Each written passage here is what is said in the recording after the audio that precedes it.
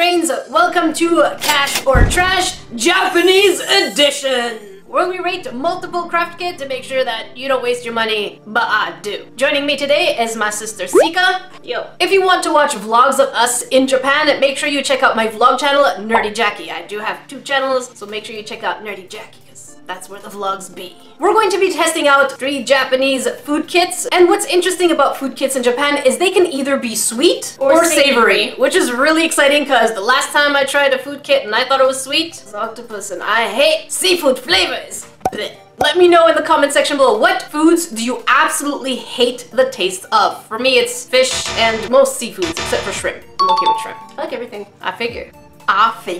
The first food kit we're going to be trying out is a traditional Japanese kind of food. We have omelet rice, fried shrimp, and some kind of stir-fried rice chicken. I'm really worried about this one. Let me know if you think it's sweet or savory. Next, we have a bento box, which is very known in Japan just to be lunch boxes that most people pack. And last but not least, take a good look at it. We're going to be looking at a butt pudding. Yes, a pudding in the shape of a bum. I'm pretty excited about that one. I don't know how I feel about that. And all of these kits are indeed under $3. So let's find out whether or not they are worth your cash or they go in the trash. Our first review, a traditional foods from Japan kit. One of my favorite foods in Japan has got to be tempura and omuraisu. And for those of you who don't know tempura, it's pretty much grab anything and deep fry it, and it looks absolutely delicious. And it's super crunchy. It is really crunchy. And we also have omuraisu, which is pretty much fried rice covered with a very delicate velvety omelet right on top. Man, I'm salivating right now. I am so hungry. Making me hungry too. I know, I'm so hungry. I have a feeling that this kit might potentially be savory. Again, let us know, do you think it's sweet or savory? Make sure that you vote in the comment section below or in the iCard section. Time to see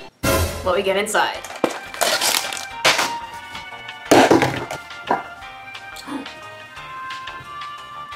You know how we're always complaining when kits give us little sentence that says includes everything you need. I absolutely hate it when companies say includes everything you need, but they don't. But the good thing about those Japanese kits is they genuinely do come with everything you need. You haven't done one before. Stop pretending. I'm sorry. I'm just trying to fit it. Nobody loves me in this one. Oh, I love you now. Come here. Here's what we get inside. These shrimp packets, french fries, omelet, mittoboru, ketchup, fried rice, peas. Really? Yeah. They don't look like peas to you? No. They look like peas to me. And we also get the mold as well as the container in which we're going to be using to pour water. We also get a little decorative plate if we want to. So as the instructions say, we're going to be separating our little measuring cup thing. That one. The first thing we have to do are the french fries. I'm really curious to know whether or not it actually smells sweet or savory. It smells like apples. It's really hard to know what it smells like because it does somewhat smell like apple. All right, let's do the doing. So to make the fries, we're going to be putting 1 scoop of water in the packet of the fried potato. And then to make the omelet rice, we're going to be using 3 little scoopies of water and mixing it all up. In the meantime, we can take our fried potato out and start cutting it up. Let's sniff the omelet. Does it smell omelette-y? No, it smells like a light orange. Sniff test on the shrimp. Is it fishy? Probably not. At this point, it seems like the kit is going to be sweet. I don't smell much. It smells like batter. Oh yeah. Yeah, it smells like batter. Yeah, it smells like flour pretty much. I'm scared. I'm scared too. So we will be adding 1 scoop of the water for the shrimp, and we're going to be making sure that we put it inside the shrimp mold. You don't want to put it with the other stuff. Now for the fried rice. It smells like Play-Doh. Yeah. Doesn't it smell like Play-Doh? Oh, that does smell like Play-Doh. Oh, If. New Arabic word for today. If is the equivalent of ew. Ew. So to make this one, we're adding 2 scoops of water and then putting it into the fried rice mold. Ketchup time. Don't take it. Very methodical. Ah. Think I was born yesterday? No. I'm gonna wave a sharp pointy thing at you and no. What does it smell like? Well, berries. And it smells like berries. And it's not like the overbearing chemically smell. Yeah, it smells like an actual fruit. Yeah. In order to make the ketchup, we're supposed to take 2 scoops of water and then place it on the inside of the bag, mix it all up, and then fold it and leave it aside so that it can thicken. These Japanese kits are so different compared to the American ones we did last time. Right, if you haven't seen the American food kits that we did, check them out in the comment section, in the description box. Wow. And then the iCard section. They were too sweet smelling. Very synthetic. Yeah, when we left the craft craft room, came back in, it was so nauseating, the smell. These ones are very nice so far. Smells like, oh, Chocolate? chocolate. So now we're going to be adding 1 scoop of water, mixing it up, and then turning them into Little meatballs. Well, you're better than I am. So I was about to say, we make 2 little balls. All right, now we're supposed to scoop up the omurice and then put the beans inside. Now for the interesting part, we're supposed to make the batter for the shrimp and then 4 scoops of water on this side over here. So do we put the shrimp in the water and then in the thingy? Yes. Can I lick my fingers? No, it's a surprise. Stop it. Oh, Oh my there. God. Do you hear that? It's like popping candies. Yeah, that is really cool. Can you greens hear that? Sounds like it's in the oil. Yeah. This is so mesmerizing. This These is kits, really cool. I actually like these better than the other kits that we did that are... Hang on, let's put a bigger piece. You're so mesmerized right now. I've never made food kits that were actually fun. Let's keep going. Did you just lick it? I can't taste it.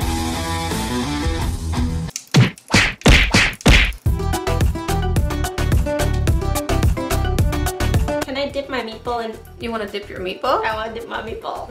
Alright, so the first thing we're going to be trying, I guess, is the meatball, but let's take a quick look at the plate. It is just absolutely adorable. We have our rice, we have our omelet, we have our fries, our little shrimp, and we have our meatballs. What do you want first? Look. Alright, you want to try meatballs first? Yeah. The texture is weird. The texture is definitely weird, but the flavor is kind of like a Nesquik. Yeah, and it's not overbearing the taste either, because the other kit we had made, everything was just so synthetic and too strong, and I hate that. So that's what I love about Japanese kits. For the most part, the flavors are very, very mild. Yeah, I was gonna say subtle, but yeah, I mild was is the gonna best. say silent. I was like, Silent flavors. silent flavors. All right, now to try it with some ketchup. Oh my god, it feels like the consistency of ketchup. That's strawberry. It's like chocolate strawberry in your mouth.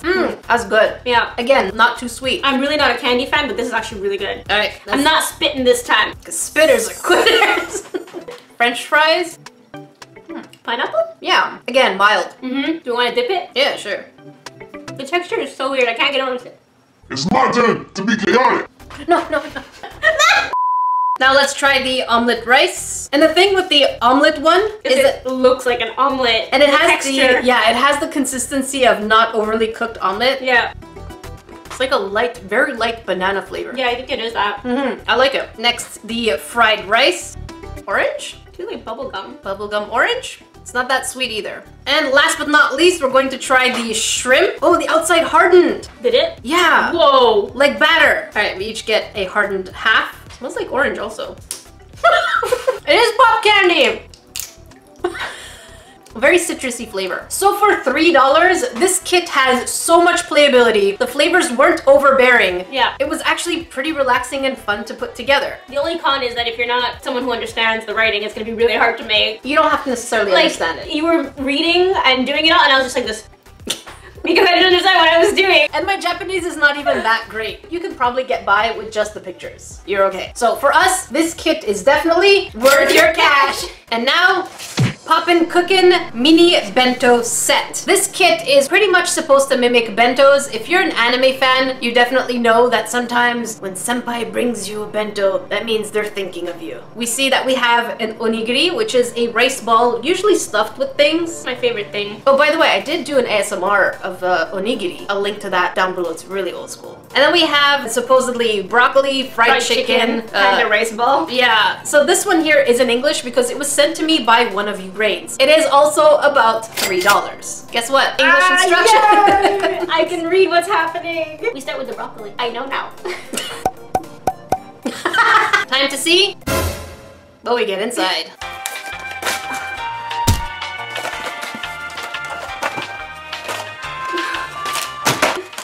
Alright, so the process is pretty much the same. We're going to be separating our little measuring cup in order to put them in where they're supposed to go. For the broccoli, we just need 1 scoop of water. For the egg, 1 scoop. Same for the sausage, only 1 scoop. I just have to be clear, even though the instructions are in English and my sister was very happy about that, she's struggling.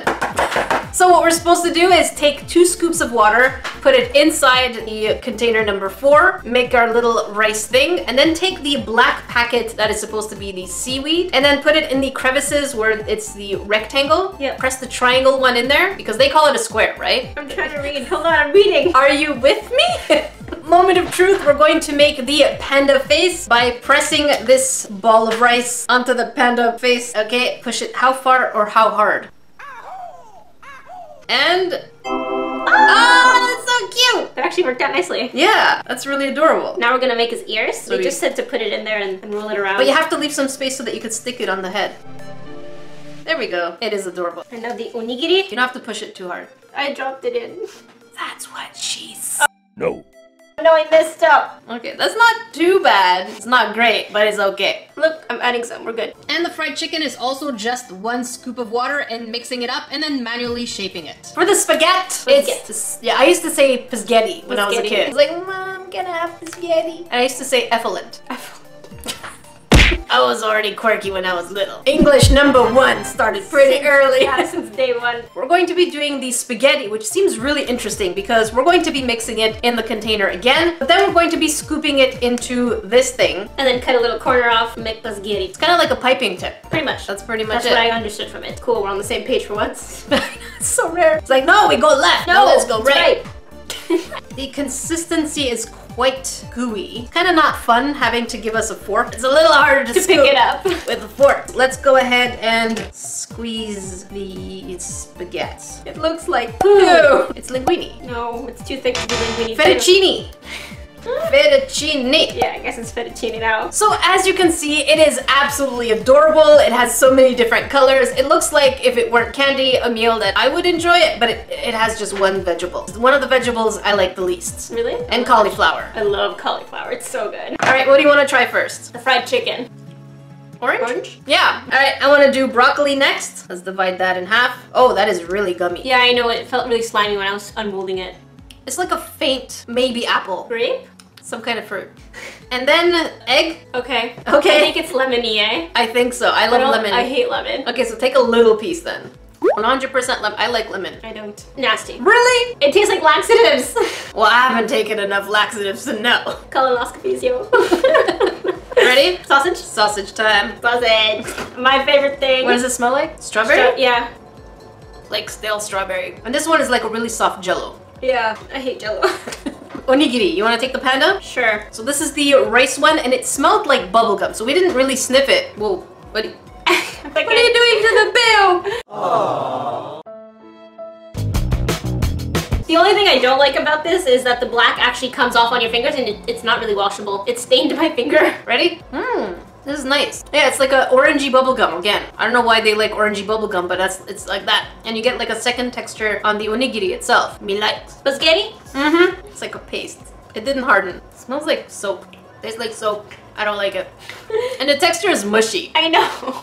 But the whole kit, the textures are super weird in my opinion. Yeah, for this kit, in comparison to the last first one. Yeah, it's a lot more weird, pasty feeling in the mouth. But again, for $3, it kept us busy. The instructions were pretty clear. And for $3, it definitely does way better than any of the other kits that we've paid way more for. So in our opinion, this, even though it's only $3, it's definitely worth your cash. And last but not least, butt pudding, which incidentally also sounds like someone's nighttime name. I'm gonna go and traumatize your sister. This one is actually really popular in Japan. It was requested by my friend and asked me to send it to her from Tokyo to the suburbs. So she really wanted to try butt pudding. That sounds disgusting. My stomach is turning every time you say butt pudding. I'm like, I'm really curious. When you say butt pudding, it just sounds like diarrhea. Does it not? Yeah, now my stomach's turning. You ruined everything! So I'm really curious to see how long this is going to take because usually the other stuff seems to jellify pretty quickly. They're not helping themselves. They made the accessories brown. Like, whoa! Like it's crap. So I'm really curious to see how long this is going to take. Hopefully not too long because I want to eat butt pudding with my sister. Alright, let's see what we get. We get 2 different packets, one for the pudding and the other one for the chocolate garnish. You mean poop? Grow up already. No. And then we get molds, one in this piggy kind of look, another one in the main character's face, and the other one in the one that we've been wanting. Look at that booty. It's so thick. So plump. And then we get smaller molds for the garnishes. Oh, look at that face. I want a face on my butt. That's weird. So the instructions were pretty straightforward. We have to take about 100 cc, which is about 100 mils of milk, put in the packet that is a little orangey, mix it up, put in the microwave for about 20 seconds. Once it's out, we can start scooping it into the butt mold, and then we should wait about 2 to 3 hours. In the meantime, we can make our chocolate jellies by mixing up 1 scoop of water with the chocolate packet, again putting it in the microwave for about 20 seconds, and then popping them out. All right, so now, oh my god, we did the toothpick thing. Wow, say that 5 times fast. Toothpick thing, toothpick thing, toothpick thing. Toothpick thing? Smack that bum a couple of times. Let's spread those butt cheeks. Don't squish it. Oh no. But it looks weird. All right, so as you can see, the other ones turned out okay, but the butt, I think, was a little too thick. But wait, let's watch. Oh, it jiggles. Look at that jiggle. Smack that butt. All right, so we're really curious how it's going to taste, but we also want to make sure that the jellies come out. Oh, that is cute. All right, let's try the jelly by itself. I don't taste it. Well, barely. It's like a really light coffee. Very, very, very light. Time for the pudding. Look at that. All right, I'm gonna take the butt. What are you having? I don't know what this is. Oh, your butt's so gross and it's melty. Oh no, oh no, oh boy. I think what we were supposed to do is maybe ideally leave it overnight. That's my guess. I think this is my favorite thing because it's custard, and I love custard so much. It does taste like custard, and like with the coffee thing, it makes it almost like a creme brulee. It's like an egg custard. Did you just finish everything? I love custard, it's so good. There's like nothing left. She even ate my butt. It's disgusting. I don't want to eat anymore. Here, have some custard. The activity itself was actually pretty straightforward. Yeah, it was more about pour and stir and put in the fridge. We did more of waiting, so even though it is $3, the flavor is pretty decent. To be honest, it's my favorite kit just because it's custard. I love custard so much. So in that case, it depends. If you just want a butt custard, then it's worth your cash. It's worth your cash. If you're looking for more of an activity, the first 2 are definitely longer activities. Much more fun. But I guess it would be worth your skeptical cash. Worth my cash. Worth our cash for custard. Let us know in the comment section below which one of these kits seems like something you would be most interested in. I'm very curious. For me, I would say the first one is the winner. I'm still stuck on the pudding. It's always a win for me. This week's shoutouts go to Mumu, Wong Cindy, The Wildflower Artist, and Gargonzola Boy. Love my bird. If you want a shout out in my videos, don't forget to hashtag Nerdification Squad in the comment section below within the first 5 hours of a video's release, or hashtag NerdECrafter on Instagram, Twitter, or Facebook anytime with any of your creations. And by the way, I do have a Reddit. I'll link it down below as well. And if you want to reach my sister, you can find me on Instagram at nerdysister_Sika. If you want to watch the previous Cash or Trash, make sure you check up here. And if you want to watch a previous crafty video, check it out down here. Until then, we will see you grains in the next video.